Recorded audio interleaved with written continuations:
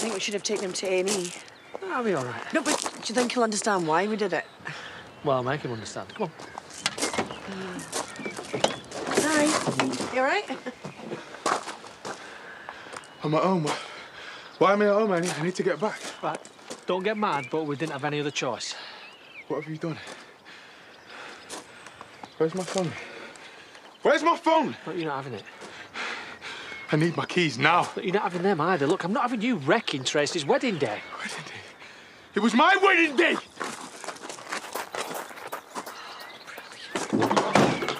Nick! Going. You're going to have to talk to us sometime. We are so sorry. No, we're not. He's lying. Shut up! Look, we thought you were going for custody because Nicholas said that you were going to spend every day with Frankie, and then when we got there and we saw Tracy with that fella, we put two and two together and we made 5 and... No, we got 4. She's marrying someone else and he can't handle it. He's just too stupid to admit it. If I miss my own wedding, it's on you. Hey!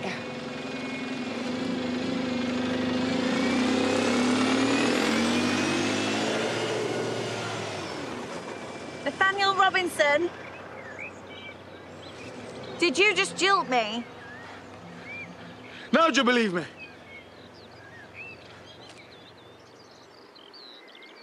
Yeah. It's fine. It's not as bad as it looked. All right, I'm sorry. But we really thought you were going to marry that bloke. I mean, who was he anyway? John? Who's from the office across the way? But you kissed him. On the cheek to say thank you. I grabbed him on his breakfast run to be our witness. A witness at our wedding. You owed John an egg butty because he skipped it for us. Was the registrar mad? Because he was there to cancel it. That's 300 quid you owe us and all. Look at all this blood. Where's your suit? In my car in town. I wanted to get changed in the town hall so no one saw me. That'll be a suit you're paying for as well. This little mistake of yours has cost you a pretty penny, hasn't it? Why did you keep it all a big secret? We just wanted a quiet one. You know, no fuss, really. We didn't need any more pressure on us. It was stressful enough getting back together. So I presume you've been seeing each other for a while now? Yeah, 2 months-ish. But we didn't tell anyone in case it didn't work out. And I needed to prove to this one that I wasn't going to mess it up again.